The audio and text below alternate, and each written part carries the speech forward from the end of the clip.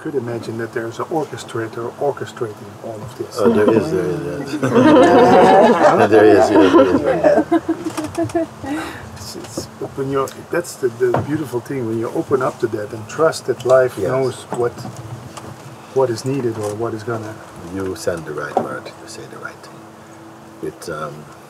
When we make space for that, or somehow you're more empty of your own personal intentions and push, we come into a natural kind of synchronicity with that sort of feel. And it's just unfolding in a much more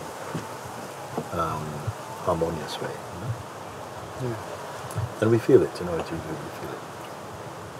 There's no neediness or pushiness or yes. tight schedule that, yeah, it's nice. Very so good. My main question is, how come this beautiful message is not on the 8 o'clock news? You serious? It is? Are you serious? Yeah, I'm serious. What do you mean on the 8 o'clock news? Well, when I first heard of your message and some other gurus, it touched my heart so that I wanted to go out on the rooftop and shout it to everyone. They wouldn't hear it. It doesn't really work like that. Actually, sometimes in one way we can say, because it is so simple. It's not like you have to do all these things before you can, come to such a state. It's not. We're not speaking about things that people have to do, or they've got to improve, or to create in that way. I speak more of what is already here. Something is already here. Almost so few human beings, in the way that we live, in the strength of the identity that we believe we are. We're so unchallenged in that we don't seem to get the chance to go more deeply into what really is here. So when you do and you discover, rather than create, it's not a philosophy, it's not my brand of something, it's just, okay, it's my way of speaking about it, but it doesn't belong to a me or to a, it is just what is there. And then it's just so clear that this is the reality, an involuntary truth. It's there anyway, but we can be quite unconscious about it because our conditioning, culturing, just locates our attention and our interest at a very shallow level of the capacity of a human being to experience. So we look for happiness in contact with things that our senses enjoy or the mind projects or something like that. And so whatever we find of happiness that is linked to having something or being somewhere, it is going to be short-lived because that aspect of consciousness and life is always moving. So it's not going to be anything stable. If you find something outside that you feel, yes, this is it, it will not be it. It will change. As a natural law of the manifest world, everything is moving. It has to be something you find inside. So this doesn't have to be advertised or promoted. Well, there are so many teachers and teachings and so on, and each, I suppose, many people, they try as much as they can to put their message or their pointing across.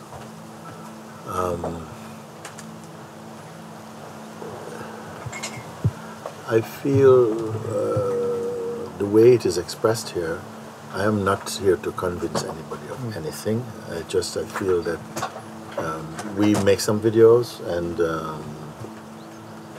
I really trust in the way that, just like we talk now, that somehow I didn't go to this place, not because I say I won't go because, but it's as a natural course of what's unfolding. I stayed, and now we are sitting here talking like this, and it feels like it's inside that synchronicity. It's just a natural thing. I don't want to make it sound too mystical, because I feel if we look like that, everything is mystical, everything is so.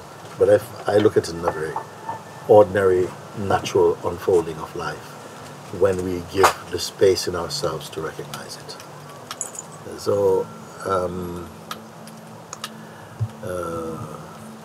I feel that the very nature of life and what I call the God principle and the harmony of existence, it brings whoever is ready together in some way. There's no guarantee. I cannot say, oh, because we're all together, we all gonna get it.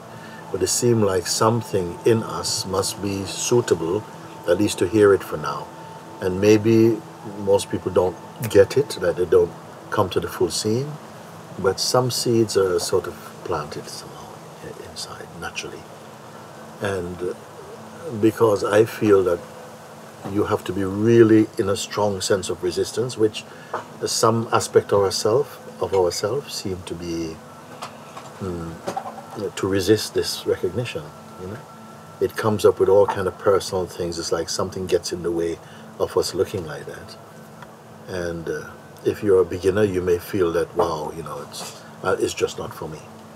But thankfully, by grace, many people stay beyond this initial attack feeling, like, you know, something doesn't want you to stay, and your mind becomes louder when you expect it to become more peaceful and things like this.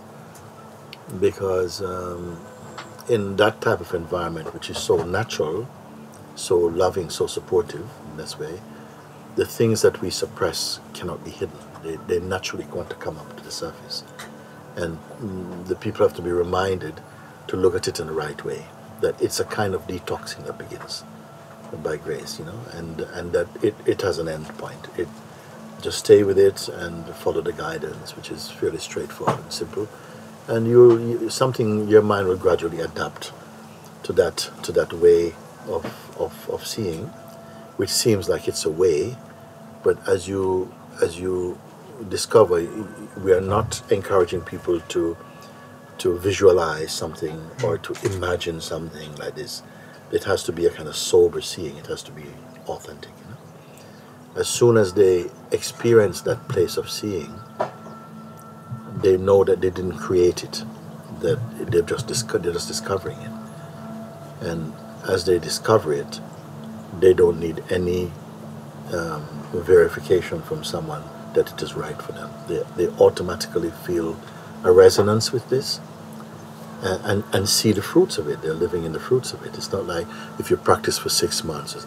No, even people who consider themselves complete beginners and have no spiritual background, they may in fact already possess certain characteristics are manifesting in them that makes them very easily adapt to this point, because we don't set out to change people. I don't set out to change people. I don't see. When seen from the correct perspective, even our localized expressions fit into the great play. It's just that what is different about it is that the position where we placed ourselves when we're in a strong identity as a person, it prevents us from seeing from the true place. When it comes that the very person we imagine ourselves to be is something observable from a deeper place in ourselves, we're released from that restriction, and you come into a much wider field. You said that release it's not permanent right away. The person comes back. Yes, what happens is that because we are not accustomed, we are more familiar through habit and conditioning to operate from the personal place. But as soon as we move beyond the personal, or we're invited to, or we experience a bit beyond the personal, then what happens is that the fruit of that seeing is so profound that it's almost like a shock in the system, but it just puts a lot of things right. But somehow, like some kind of reflex, the attention goes back to the familiar ground, you know, even unintentionally. And then we start to experience again but now the former states will feel like strenuous, like a burden. That they don't. Yes, you begin to see that living from the place of a kind of egoic identity is not satisfying. It's very manipulative, very insecure, and all this. Whereas looking from the place of the consciousness, It is not personal. It's much more of an impersonal field, and somehow it's immediately expansive and open. That is the attraction. And for a while, anyone who comes to this may experience a struggle, like a fight, much more intense than they would have done before they started. They start to see that the mind that they so much identified with is not who they are. You know, it cannot be fully explained, but it's almost like a combination of old tendencies and untested concepts that we hold on to, and so many things. It begins to somehow expose a lot of things that we assume are true, but now can see that they're not true, and they're not in service to a harmonious life. You come like that. When I was in India, the first time I met Papaji, my teacher, my master, one day I went to a restaurant and I met, it was almost empty, but I'm sitting at a table and he was sitting alone. I didn't really recognize him, but he said, you know, you are with Papaji, you know? And I said, oh yes, you know Papaji. He says, I am also too. He says, it's my birthday, can I come sit with you? So I said, sure, come. And he sat, you know? And he said, it's my birthday today. It's a very special birthday today because my trade is a shoemaker. I make shoes. And what's special about it is that today is the first time I'm wearing one of my own shoes. I said, wow, really? How's that? You know? He said, where I come from, in a village in Russia, you know, we are taught, you know, you don't put too much attention on yourself. You should always serve others. So everything you do should be for others. You never do something for yourself. It's considered, you know, like a very poor manners or poor attitude. You know? So he said he grew up like that, you know, like this. But until he came to India, met Papaji, and experienced the broadness of his pointing, and experienced the inner self, he began to realize, wait a second, but you know, a lot of things start to come up for him. And what was coming up is all the things that you suppress in order to fit into something. And so this was a very important step for him to make, to be wearing one of his own shoes. Like he was having he had to come to terms with it. But Papaji's meeting with him was releasing all these things. And this is where I'm coming from also. You can be taught how to be good, but a space must be given to nurture that understanding from inside. It should come from an awakened state rather than just, you know, an indoctrinated concept about something, you see? And that is a difference. Is if you learn to be like, you just do this because you're told to do it, and if you don't do it, if somebody else is doing something different, you tell them that's wrong, you can't be doing that. You know, so well, why should I not do this? Because it's against the law. Okay? And it'll be very difficult to have a contact unless you are with someone who has come to the place of real understanding. They've come to their own to themselves. In which case their consciousness is so broad because they come to the place of oneness. And that oneness is reflected in everything, even things that may look very different from how you're brought up. You are able to see that unity, that oneness in it. You see a purpose for every expression. You are not just merely indoctrinated into thinking, this is right, this is wrong. You're shown why. And even if you're not shown why, you intuitively would sense if something is not in the harmony. You're not learning because somebody wrote down a law. You are expressing from a place of harmony. It's very different like that. And this is why we have so much conflict. Because almost every group, every society have their own set of laws. It's put down on them.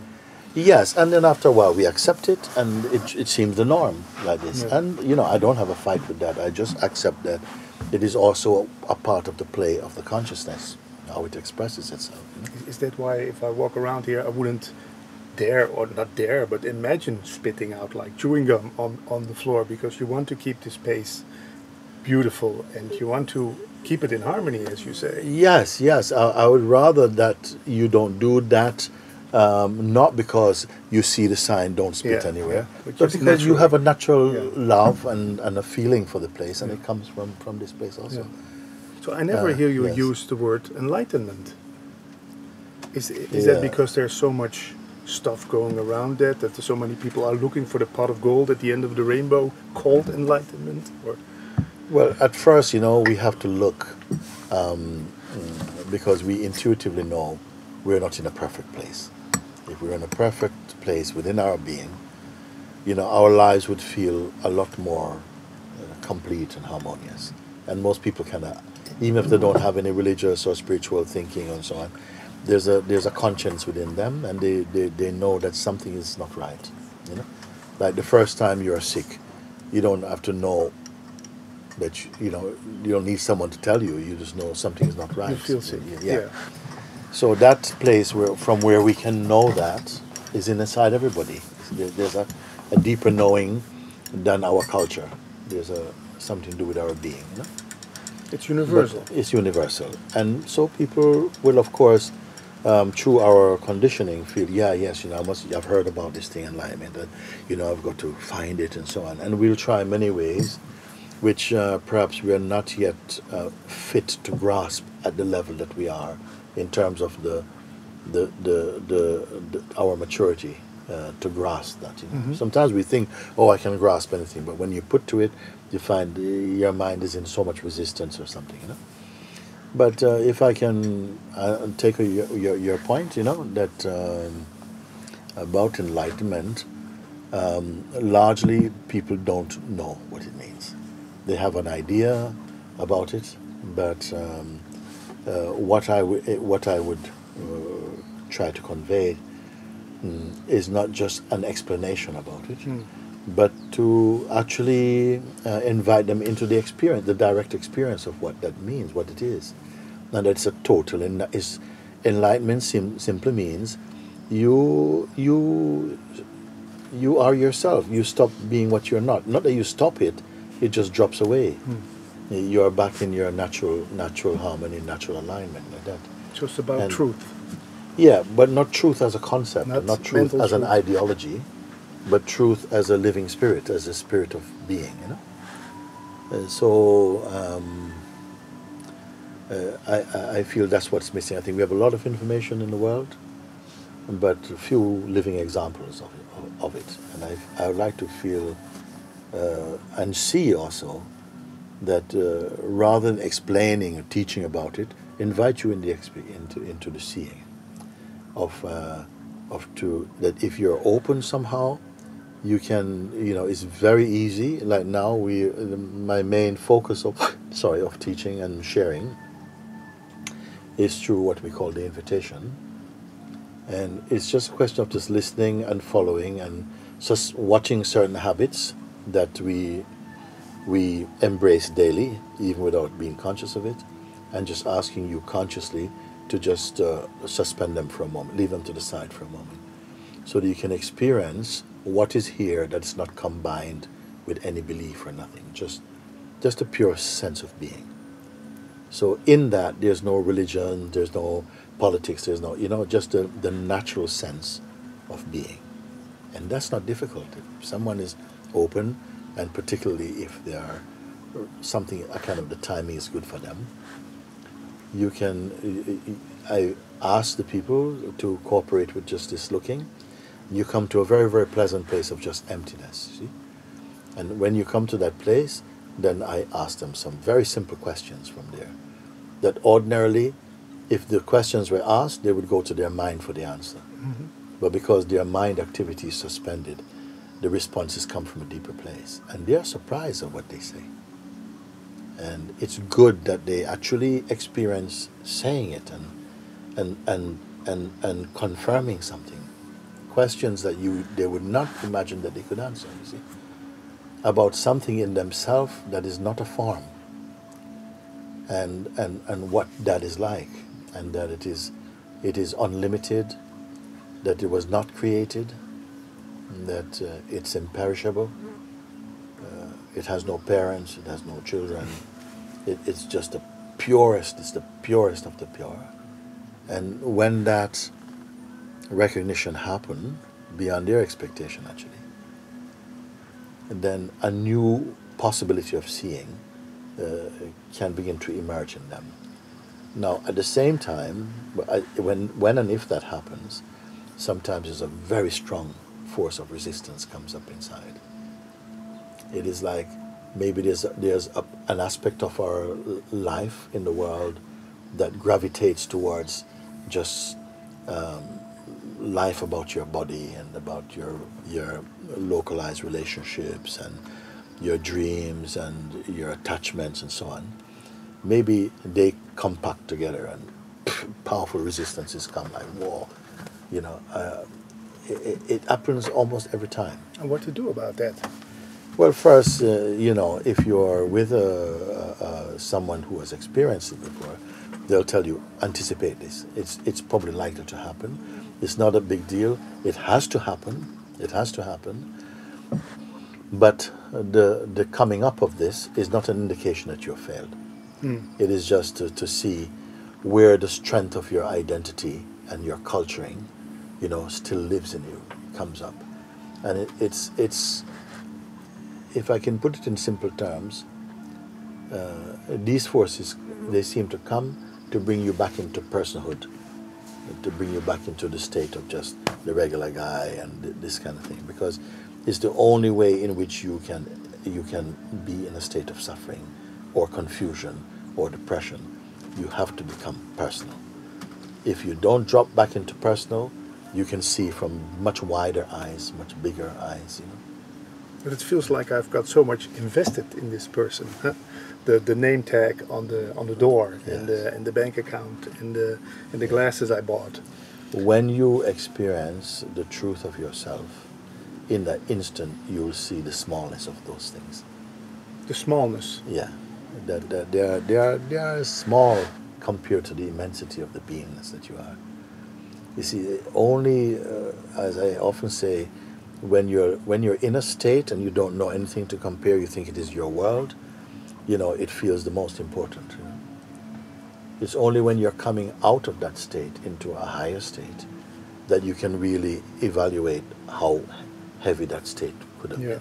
If that's all you're used to, you don't even know it's heavy. You just get on with your life. But when you experience a much lighter way of being, a much more natural way of being, that is not the production of any plans or intention or effort and so on. It's just an unfolding, a kind of flow. It feels totally true, but nevertheless, it will still take some time to face the force of your conditioning, you know, that will come up, that seem to want to sabotage this opportunity for freedom. Oh, sorry. Does it help that there are no television sets around here, that you don't watch the news, which brings me like back into being scared, and I have to ensure myself to have to gain a lot? There should be a time given when we experience the seeing that is, and you see that the realization of the self is not something that you have. It is actually what you are in this way. It takes a while for that to stabilize, because the mind keeps coming up with, you know, yes, but, and if, and, you know, and some things may come to pull your attention back into that state. But actually, it is grace that has brought you into this state. So something is already protecting you. Okay, so you don't have any advice like stop reading the newspaper, throw away your mobile? You may naturally start to feel like that by yourself. You know, if you're in your natural state, those things won't feel so appealing. I prefer not to be telling people don't do, because it feels too much like control. No? But to point out, you see, that it's best that you stay conscious of your experience and be present with it, you know, which is already a tendency to want to do that because of the beauty of the fruit that comes out of it, you see. But at the same time, there's a play of powerful forces to distract you from that. It's almost And that's where it is in some cultures. If something evil is inside, that's trying to keep you, just in the shallow waters of personhood, rather than to go into your higher state of consciousness. Maya. Maya, if you know the term, it very much is like that. But what I would have to say about Maya only works against the person.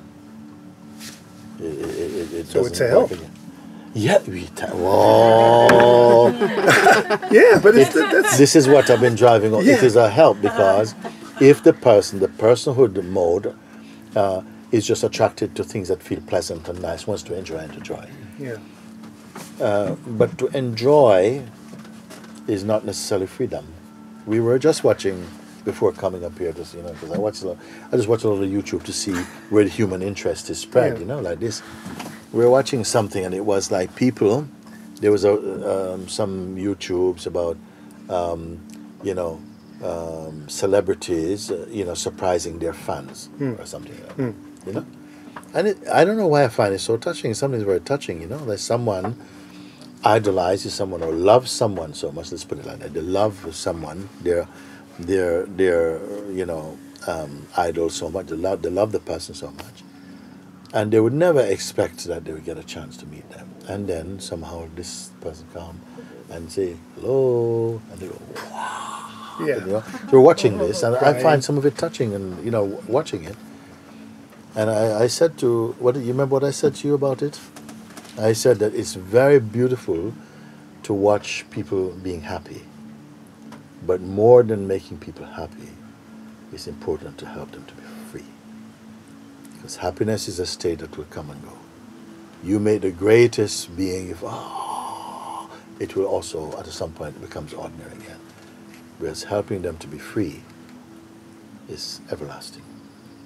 You see? So somehow in this pointing to what is real, sometimes like struggles come, and sometimes people look deeply in misery and but I know that it's the kind of birth pains to a higher state of being. So you don't see them suffering. They're not suffering. You may see someone and sometimes you talk to them. Are you okay? My mind is killing. It's like it's worse than a headache. It's coming down. It's telling you you're not good. You're gonna die. You're gonna get crazy. I said, and I asked the people to question yourself. Who is the mind speaking to in you? And you're able to watch that, because the reflex has been, as soon as the mind stuff come like this, you go back into person. You go back into role. You go back into the person who is not good enough, and you're making a big mistake. And if you go further than this, you're going to end up in a madhouse. And people are, you see them like, you're suffering from your own mind. I said, you have to discover the difference between yourself and your mind. Because in moments like this, for transcendental understanding, and the mind, the psychological aspect of the mind, is not going to just say, I like you so much, you go ahead and have your... No, Yeah. it will come. And in a way it's great, because with each attack, you must transcend it with the wisdom that that has emerged in you, by the encouragement, by the guidance you have received. You must apply that. Not just, I know, but it must be applied. And when you see that, you look at it from the place of the advice you're given, you see it will never sink you. The attacks will never... You see, the person is the one that is suffering, not the presence. I say that the real evolution is from the state of personhood into presence, and from presence into pure awareness. You see, and the goal exists already as the only substantial truth there is about you, but we are unaware of it because we are so much taking the personal mode of consciousness to which we think we are. We're taking that to be the fact, and that enlightenment is the dream, but it feels a bit more abstract to us, like, wow, it's really possible for that to happen, and so on. Whereas when you wake up to the truth, you will see that The one who was lost and searching for the self was just inside your own dream. And these are practical, tangible discoveries that you experience. Yeah. And a final question, is that search in the world for happiness needed? I once heard a famous actor, Jim Carrey, said, I wish everybody could be as famous and rich as I became, so they know that that isn't it. Yeah. Is it needed, that search in the world, or can you just skip it and go straight to the No. gold? First, the world has to hurt. It has to frustrate you. Yeah, because you know, the earth, nothing is wrong with the earth. Nothing is wrong with the planet. The earth by itself, it is an innocent manifestation of the what I'd call God, the God self.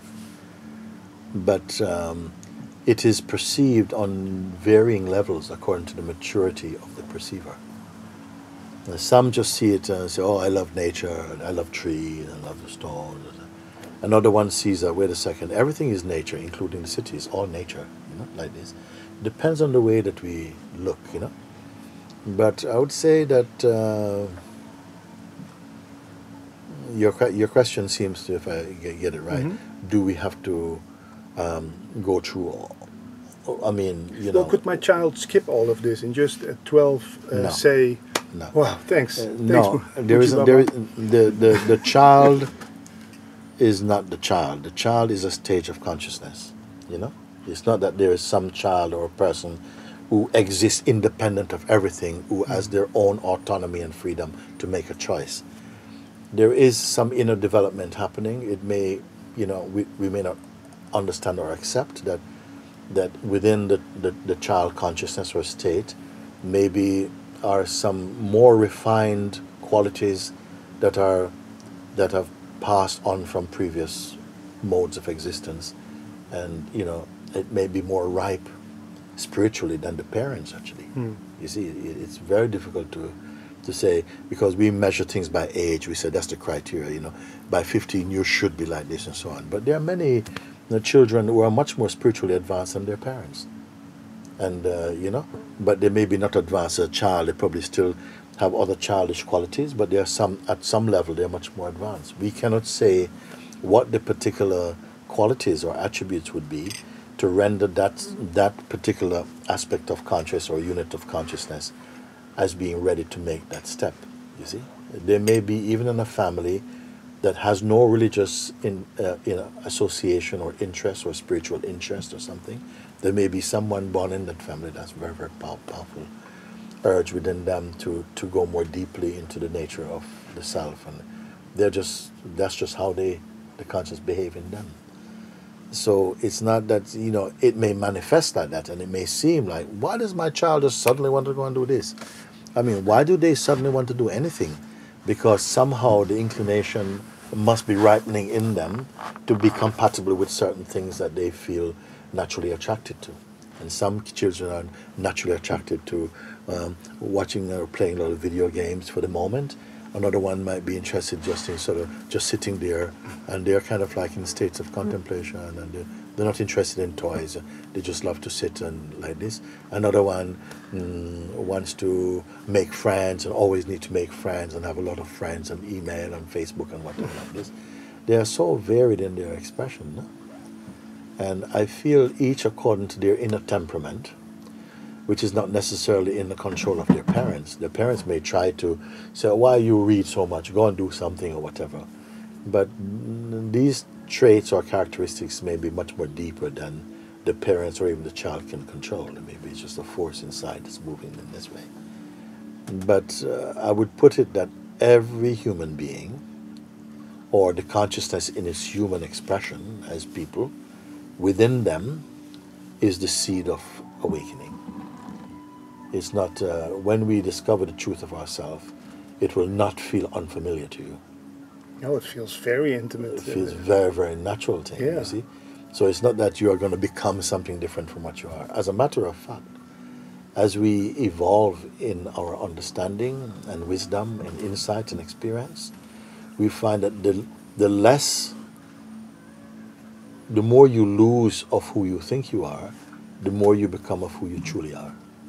You know, That many ideas we have about ourselves, you say you include that, that's just what I am.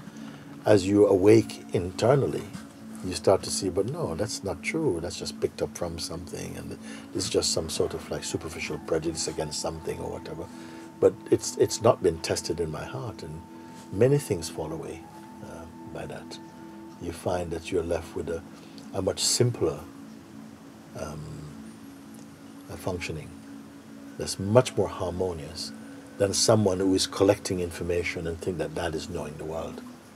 You see, we may have a lot of information, informational knowledge, and still your life is not integrated into a very easy or smooth existence. It's like too mental, like thinking the life more than experiencing yourself as life. And so we never know who will, in say a retreat, who will somehow, in whom will this understanding just implode or just break up all the untruth. So it's not about the circumstances, that I wear the right clothes, do my hair. Nothing at all to do with that. Nothing. We can enjoy that, but it is not. It is not to do with anything. It's not even to do with your being really, really good on the outside. I mean, that's fine also. Someone could be really all messed up and did many, many wrong things, and maybe more easy to come to that recognition of the self than somebody who has a lot of concepts about what is good and so on like that. In fact, we were finding that now this what I'm sharing now, it has been shared with prisoners in certain states, in the United States, and that it's so amazing because maybe because they don't have so much choices or whatever, they're looking and people find, whoa, this being shown that I have within me the capacity to observe rather than say to just identify with my reaction. Some space comes that is not so claustrophobic, that they can observe the behavior and what's coming through the mind and feel the natural choice of staying as the weakness or being pulled into the invitation to carry out the mind's projections or something like this. You see? It's very, very practical.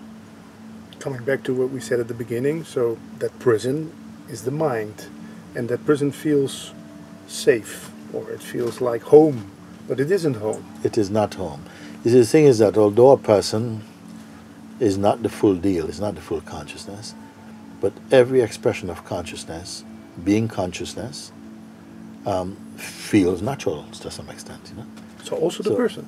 Yeah, the person. The person is also a form of consciousness, but it is a much more contracted state of consciousness, based upon a very shallow paradigm that it is the body, mind, and conditioning. Conditioning depending upon whatever environment the body-mind is placed in. So then the collective, fruit of that association and so. Is our sense of personality, who we think we are, and but who we think we are is not what we are, is it?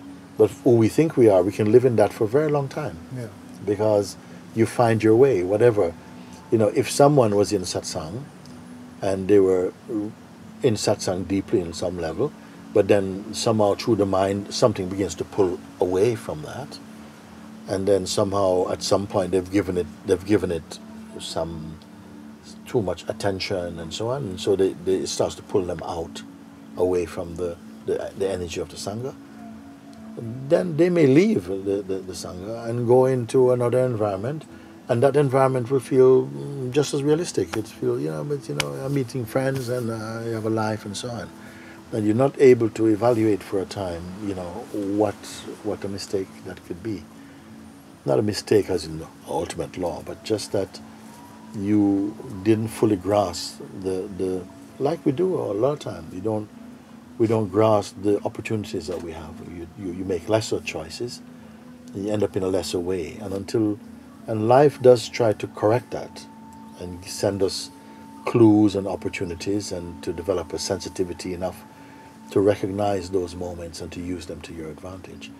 And if we keep overlooking them, the lessons become more painful somehow. It's not a, Starts knocking on the door harder. yes, or you may, just something exposes something that you become so totally ashamed of or whatever.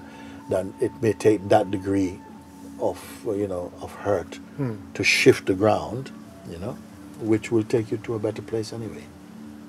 But I know that what I call God, the activity of that pure consciousness, is not vindictive. It's not to shame you or something. It's more to bring correction and to help to elevate and to come to the fullness of your capacity, of your potential. So You show another opportunity. You show another opportunity for people, another way. yes. I mean, it's a very, for myself, I say, it's a very natural way. But it takes a bit of time to somehow, grasp it, because the mind is so much in a groove, and use it to go into the groove of personhood. The record playing. Yeah, something Yeah, like that. yeah. And but it has to be grace, because we are so conditioned to live as an ego, and yet so many people are drawn to move to deeper depths within their own possibilities. The life is hurting, their dreams are failing or something. All these things have to happen for you to move to your next stage, the next step within your evolution. So no mistakes. Well, I can, at a lower state, from a very bodily centered consciousness, many mistakes for the person. But Life makes no mistakes. But for the consciousness, mistake is also a mistaken concept. But it's useful, for a while. It's just a lower expression of something that can be more high. You have to make mistakes. And mistakes is part of the way in which consciousness refines itself. It has to learn through. The worst thing to be is be a perfectionist. You see. Well, I know all about that. Because then it's like you can't afford to be seen to be wrong or something. Yeah. There's a it's such a handicap. But when the point is that we learn swiftly from the mistakes, and integrate our experiencing into the higher expressions of consciousness. We have to wrap up because your coffee is getting cold. No, don't worry. No? I'm used to coffees, tastes very good. cold coffees in Satsang. All the time. Cold coffees and teas. So being with you guys here, with you, it feels like, I said it before you arrived, it feels like being with old friends. It feels like I've known you and you forever. Before you say this, when I first came here, I had a feeling like it's the same I have with Ojas, that I've known him for a very long time. But I don't need to say that, it's just a feeling, but I know that feeling is something that feels very good. I feel it is sort of like that something that is presently manifesting or is latently present in you. There's a greater sense of, there's some kind of resonance or something, some compatibility of energetically or something. I don't talk about that because we do meet beings with whom you have a natural resonance with them, and you spend more time easy. Like sometimes you meet people and you immediately can trust them. You have no background. Where does that come from? It just comes from the God self.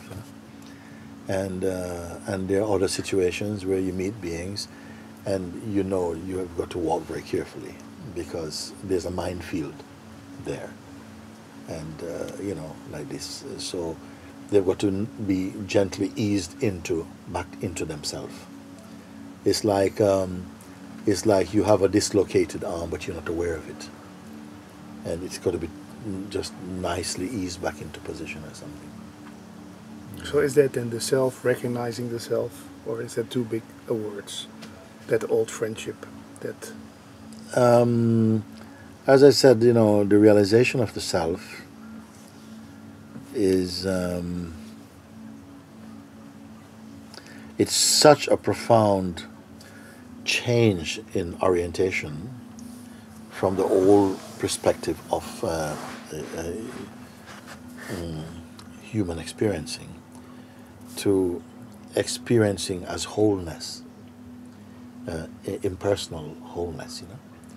From the personal perspective, it can seem like the impersonal realization feels a bit cold and dry and lacks passion from the mind of the personal perspective. But within the actuality of that realization, it is the most natural. And it need not to, it's not necessarily, it doesn't need to make rules, actually. Rules actually are made when we are not living in a conscious way. And it's also a tremendous tool of consciousness, because people treat each other within the law, not because they love or care for each other, but because primarily they're afraid to get into trouble for breaking the law. And so something controls that a bit, until they can be evolved enough to be good just because they're good, not because they can get something, not to manipulate a result, but just because of the love of loving, something like this, that they genuinely rejoice to see you happy, and like this. But they're not trying to make you happy, but you feel happy in their presence, and it's the only reliable, constant thing there is. The rest, if it's contrived, if it is like another thing that we must do, and it will just be a look-alike freedom. It will not be freedom. It has to be free to the point where it's not even aware of free. You see? Yeah. Then it's natural, Yeah. Well, thank you for this great talk.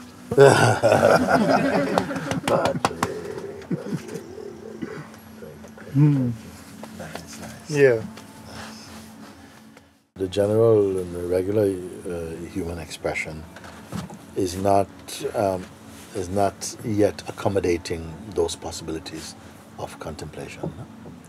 We live in hand-to-mouth world, and I like this guy, I don't like him. And we appear to be comfortable and uncomfortable with our way, but because we accept it as a fact more than a possibility, it's not really the way we could live much more harmoniously. But I don't know to say that, the purpose of the life is to make Eden out of our life, to make this world a beautiful place and so on. I don't feel that is the purpose of the life. I feel that everything that is playing is what needs to play in that moment. We have to overcome it internally rather than try to rule it externally. When we overcome it, the world means what? Not the world is trying to overcome you. Overcoming it means that our sense need for sense gratification and for making things much more than they are, and for being needy and for projecting and dreaming and make our lives miserable because we are not going to get and be fulfilled by our projections, because the world doesn't work like that. You might believe it so strongly that you make it feel real for yourself, but it is based on fear and selfishness, whereas it has to come from harmony and love. So for that, some awakening has to happen. We have to, I don't feel that we are starting from scratch by trying to get people interested in this. I think that's God's work. That's the the God self, brings those who are ready for that. He's bringing many beings to different places because they're ready for that for now. It's not that God brings those beings who are ready for awakening and that's all he's concerned about. Everything is in the God field. Even unrighteous actions are part of the great drama somehow. But within that great play, there are areas Just like in one ocean, you can have some areas which is like frozen ice, iceberg. In the same ocean, another part has got hot springs. In the same ocean. Then in the same ocean of existence, there are all these things. And right where there is in the same world, an area that flares up with enough heat, that's yearning for, for the awakened state, then that area is very well cared for. It will come more into the miracle of existence. It will experience that there is a grace, that there's an order, that there's a higher intelligence in whose embrace it lives. The others will have aspirations, but it's still within the realm of personhood. They can have billions of whatever kind of money, or they can have empires of places, but they're still not awake. And for myself, I would say the highest purpose of this operational existence is to wake up out of the dream of what we call Maya. Wake up to the truth of being. I cannot see anything that can compare with that. There's no happiness that lasts if it's not the happiness that you found as the very core of being. If it is happiness, what I call a reflected joy, the happiness of having good food, and it will be short-lived. Sometimes it lives shorter than the food you eat. But if it's a happiness that is there, it's integral to you, then everything you touch is touched with this happiness. Everything takes on this happiness, because it is your radiance.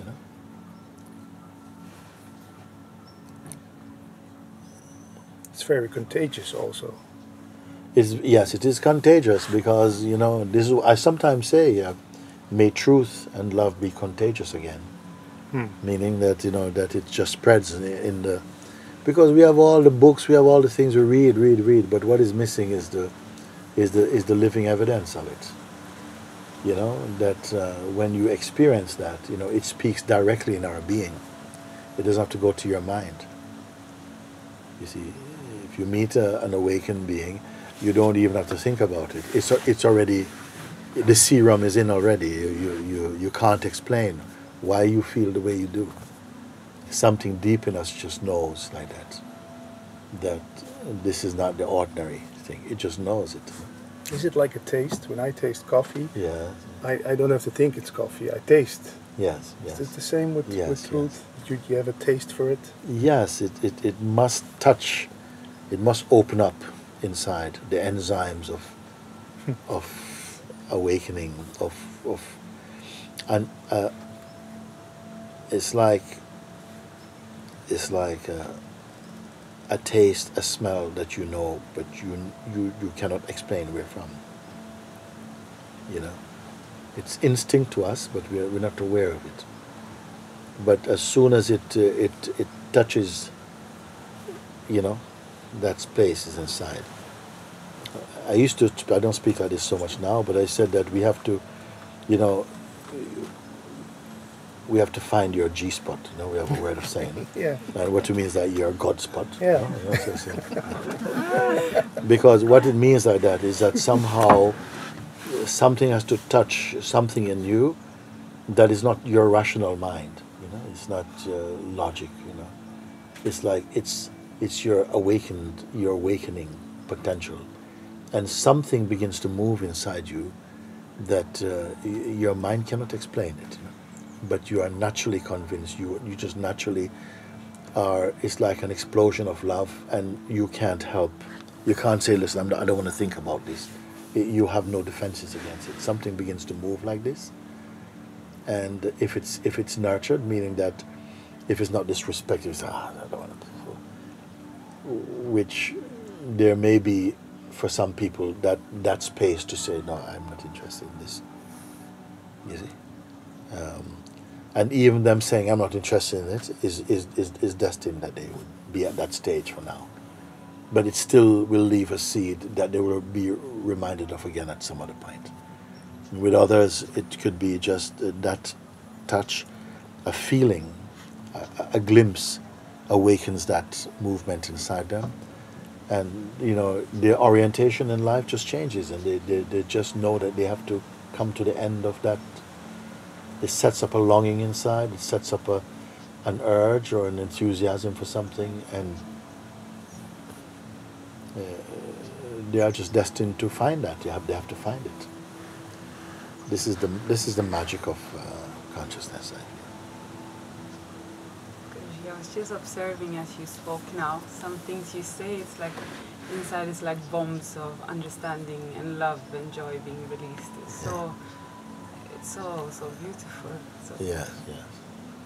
Like sometimes we, in the evenings when I'm sitting, sometimes maybe 2 or 3 of the friends might be there, and we talk about a different way. I speak a different way. They talk in a different way than I do when we're sitting in a big group or something. It just comes, right? I don't intend to, it just comes like this. And I often check with them, you know, like, is this of any value to you? And things like this. No, because it's not so much instructions. It's just it just comes out of a joy, and it really, you know, it's not teaching. You know, it's like going into another room and saying, look in this room, and, you know, like this. And so I need to hear back from them that, you know, wow, you know, yeah, it's amazing. We're not learning.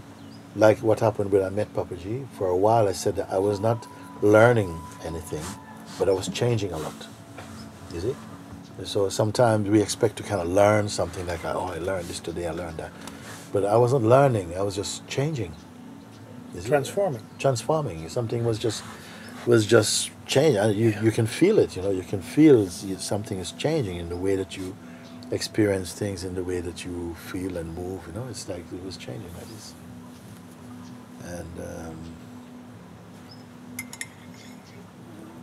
And so that response often comes, yeah, you know, it's like we're just experiencing more spaciousness inside, and it's not really that my mind learns this. It's just somehow it creates a sort of transformation in the way the bits are put together and working. Something is changing like this.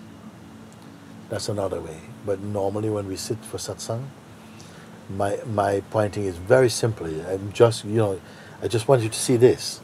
And no matter, I might speak hundreds of words, I might write hundreds of words, but it's only to see this thing. You see? And then when the beings are trying to approach that seeing, they have so many questions about this, and we try and just bring it back into this. Can you come back to this? And then sometimes there's tremendous resistance to come there, and it's so hard. And I say, yeah, this is the mind. This is not this. This is your mind doing it. It's as though what it's the message it's sending from when I hear that is that it's not just your mind. It's you in your self-belief as a person. It has a relationship with that mindset. They go together, and together they will not encourage each other to find the truth. It must be grace functioning at some level to help you to see clearly enough. Because sometimes you're made to see things you feel you're not ready to. But it's only because when you see them, you realize that you're ready for them. But if you project about it, you think, nah, I don't really want to know about that, and so on. So there's such a wisdom at the very heart of all of this play. There's a wisdom, an invisible wisdom, but to some it is quite visible. You know? Well, thanks for singing this song. Huh? Patrick. Thank you. I was sharing that, you know, one of the things when I came to England first, no? I was 16 years old, coming from Jamaica, no? And when I arrived there, I came into a kind of church community. It was part of my landing, you know. My mom's church group. She was living here in London for already many years, and it was very wonderful. It was very cushioned, you know, very loving, very, you know, it just makes it very easy. But they're largely really nice, you know. We grew up like this, but you know, they had a lot of. There's some people in the churches, you know, like when I started going to college, and then I'd come back to church maybe once in 6 months. I'd show up, and you show up at the church, and after church usually we'd, you know, outside people would meet, and you know, and they would talk a little bit, and it was a nice part of after church meeting, and then somebody invite you for lunch, and you know, this kind of, it's very nice. Even when I was working in the markets, and you know, years later, I met some you know, the elder people, you know. Some couple they're so wonderful. They're like brothers and sisters, you know. I see them in the market, and it's just a vibration. It's so nice inside. But of course, it's the same everywhere. You know, you meet people who are at a very more shallow way of they go to church, but you know, they really feel that they're right in criticizing people. You know, and that was not nice. That was not nice. But it's not all like that. But in the end, somehow I moved away from that. You know. Did you see the Christ chapel? Yeah. Very. I felt very still inside. Yeah. Yes. It's really. Still makes me angry. Oh, yeah, Yes, in what way? Yes. This Christianity thing. It still triggers. But you. Christ is not a Christian. No, I know, but all the things around that people Yeah, but make. it reminds you of. It reminds me of that. Yeah, it depends on what expression of Christianity, because it's so diverse, you know. Some is very much, you know, sort of like indoctrinating Christianity, and now there's much more younger movements which are not based upon, you know, what's happening in the church, like this kind of stuff, but more that like this is your temple, and they move and they're doing a lot of healing work and stuff, and not so much. It just depends on the individual. There's some beings are very beautiful, and some maybe because of the evangelical aspect of Christianity, how it developed, you know. That can be maybe a bit pushy, and it is what we talked about earlier when I say that if you set too many rules, you know, and then people just learn to follow the rules rather than to grasp them, the essence of them, then in the end you end up with just a kind of not a deep understanding, not an understanding that took place in the heart. That the life is lived from inside out more than from outside in. Then it's different. Then it would be different. Yeah, that was about me. The emphasis here is really on the realization of the self, the seeing, the recognition of what is true. You know, because once it is seen and you see that you who see it are not separate from it, that is the most practical teaching. You come to see, not as an idea, but as an inevitable proof, unavoidable proof of what you're seeing. That still the mind is in there, you know. We cannot just live life at a level of resistance. It has to be that you come into the harmony of the real seeing, and that the truth in that way is not the religion that we speak of, you know? Which is sort of like just doing something because you're told to do it. There are some good things about that also, but not in its entirety. You have to somehow come into it in a very organic way. You have to experience it, that it is true inside you. Not just as a belief, but as an experience. And then out of that experience, the love is flying. You see?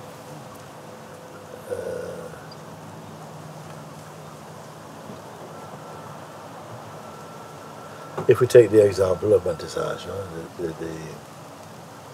people say it's very loving and very peaceful here. It's not because I say to people, listen, you've got to be peaceful and you've got to be loving, you know, in that way, you know. But because in discovering more the truth of what you are, the love comes out of it. and the peace comes from it. And so on. But that also that already resonated when I started communicating with Kalyani. It's also in like, or maybe it's a projection, but it's also in little texts and little email contact, and Yes. you start sensing that there's a flavor around it, that it's loving. Yes. Yeah. So that's it's really also transmits. I'm guessing you guys also with the Mooji TV and stuff, you just throwing love into the world, or I hope it's like that. Yeah. it feels like that. Yeah, just spreading like yeah, it's really great. Even though that may be the case, it does not mean that that is the way it will be perceived. You know, you will still find people who are totally against. They may not have a good argument, but they just feel they are against. They don't want this to be said or heard. They don't have a necessarily. Not everyone would love to see a harmonious world. And you'd probably be surprised at how many would not want to see it in the way that we speak about. And they have their role to play in the great consciousness too. And my feeling is that everything can have its play. They can even have very different ways of expressing, because that's how wide the consciousness is. The consciousness doesn't take offense at the manifestation. The only thing is, when seen through, perceived through the eyes of personhood, which is very narrow field, it gives rise to a lot of conflict and sometimes hatred and opposition and so on. When seen from there, when seen from the true perspective, from the inmost place, it doesn't give off that bad smell at all. Because you don't feel threatened by other ways of expression. You just feel, we need everything, the true and the untrue, the good and the bad, everything is there, And I feel not necessarily a love for that expression, but a love for that which gives the expression. You see? So I don't feel I have any natural enemies, although some people may feel treat you in this way. I don't have, I don't want to get rid of them. How can someone hate you? I cannot, how can someone hate anyone? Okay, but if someone brings this loving message into the world, why? Sometimes people don't know why they are the way they are. They don't know why they dislike someone so intensely, and also sometimes they misread things, they just have an idea in the mind, or that they don't like something is not feeling comfortable inside, and they blame you for it. But it's just like this. They don't necessarily, if asked about it, they may not have any really good reasons that they can say. I just don't like it. I like all that stuff, all that bloody stuff, or what. And it's like that too. The important thing is whatever people may feel. And sometimes you get feedback of what they feel. The most important thing is not to take that into your being. Somehow, my life is not so much about being against anything. It's just more to see what is true.